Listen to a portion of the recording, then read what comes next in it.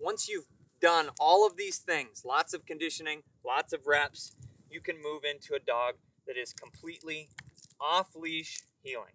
Vex, heel, so that you can walk without a collar, good, without a collar, without a leash, and when he gets distracted, hey, just a simple verbal correction can help pull his focus back to you. Good.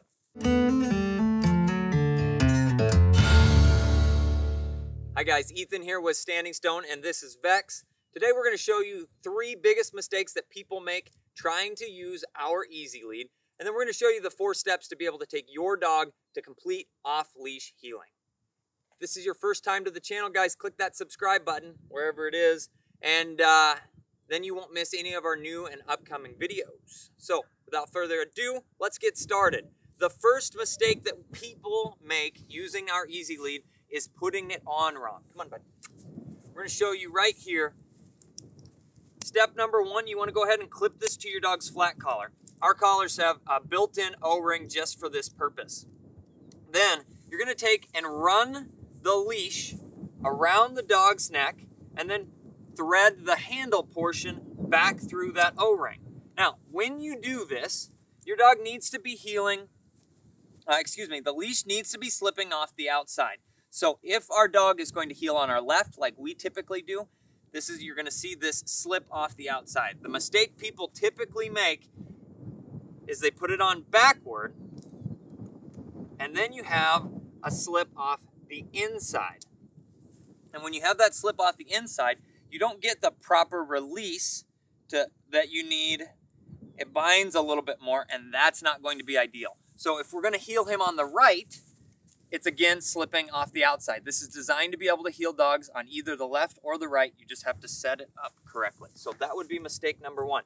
The next is once you go through the first step here. So we're going to get this reset up. Again, we've got it clipped. We're going to roll around, run the handle through the ring, and we're going to do our halter style portion with the flip up over their muzzle.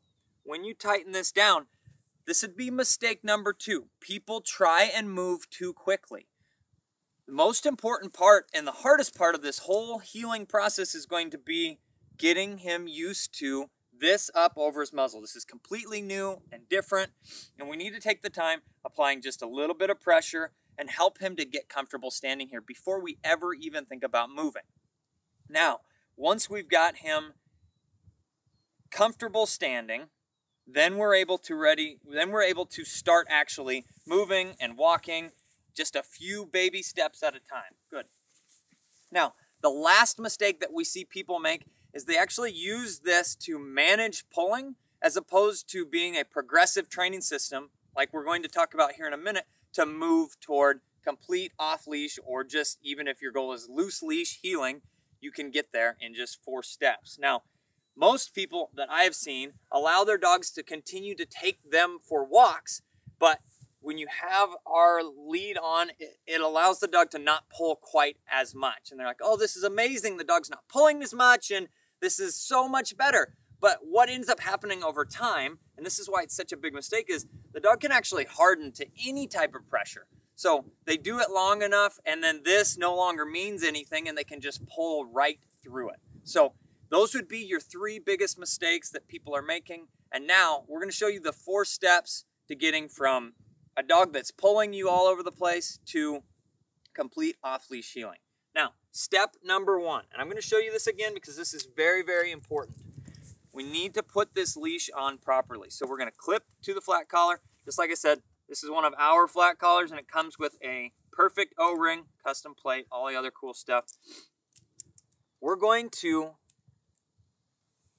run the handle through the ring, and I'm going to keep him on my left side. So now I've got this slip set up so that it is centered. The ring is centered behind his ears, and then we're slipping off the outside. Everybody see how that works? Perfect. Now we're going to go ahead and flip this up over his muzzle. Pull a little bit of slack out, make 1 twist underneath, and then that goes right up over his muzzle. Now we're going to cinch this all down, and then we're going to give him some slack.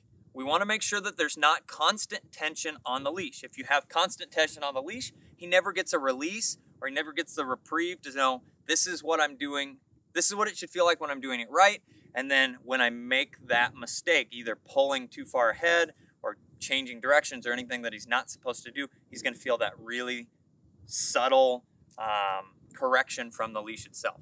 But if it's constantly tight, he never gets to feel the difference, which would be no pressure to say, yes, this is right. So it's pressure on, pressure off. And you have to make sure that you're getting the off portion. So, heel.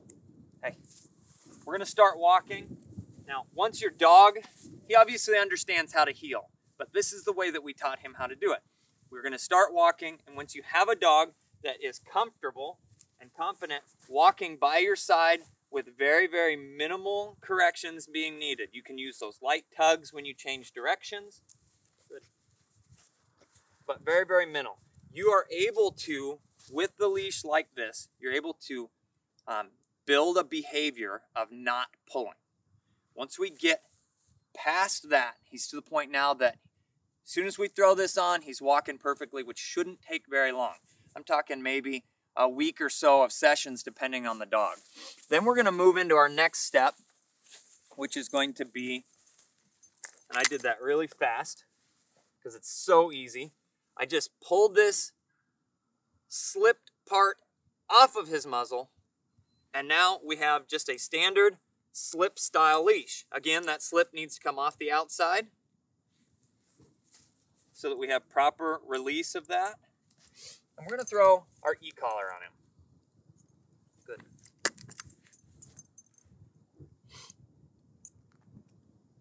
Now, as we put this e-collar on, this is going to take us to our second portion, which is, we've already taught him, you know, a good non-pulling behavior. And now, come on, we're going to start to collar condition the behavior. Anytime we feel like we need to tug on the leash, we're going to overlay the e-collar at the same time.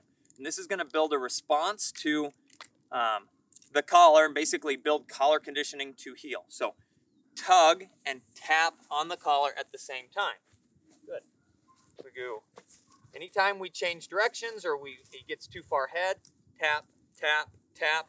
And that's what you're thinking. Anytime I have to pull on the leash, I'm going to tap on the collar. And this is going to, with reps, condition the behavior of he can respond just to the collar. That would bring us to step 3. So we're starting the collar conditioning, and now we have a dog that's completely collar conditioned to heel, and we can pull this back through that ring. And then we have just a standard 4.5 foot long leash that then we can make all of our corrections here. There's no more tugging. Anytime you feel like you need to tug, you would just tap on the collar. Vex, heel. Now we're walking completely loose lead. Good. We need to tap on the collar if we need to change directions or do anything else. And then step number 4, once you've done all of these things, lots of conditioning, lots of reps, you can move into a dog that is completely off-leash heeling. Now, I'm not going to recommend that you do this down the street or anything like that, especially most places have leash laws, but worst case scenario, you have a completely loose leash, and it doesn't build, everybody thinks that collars build reliance, or they don't always want to have to use a collar. Well, if you put the right time, reps, effort in, you can move to a point where you have a dog that fully understands vex, heel, so that you can walk without a collar, good, without a collar, without a leash, and when he gets distracted, hey, just a simple verbal correction can help pull his focus back to you. Good. Yeah, you're doing a good job. You're doing a good job, buddy. Yeah, that's not a good job. Heel. Yeah, heel. Good. Yeah, pay attention. Good job. Good. We're going to go ahead and clip him back up. This little goofball. Thanks, guys, everybody, for watching. I hope that these tips have helped you and that you can head with your dog down in the right direction of no longer pulling on the leash. I'm Ethan, the guy with the pink gun, and this is Vex. We'll catch you next time.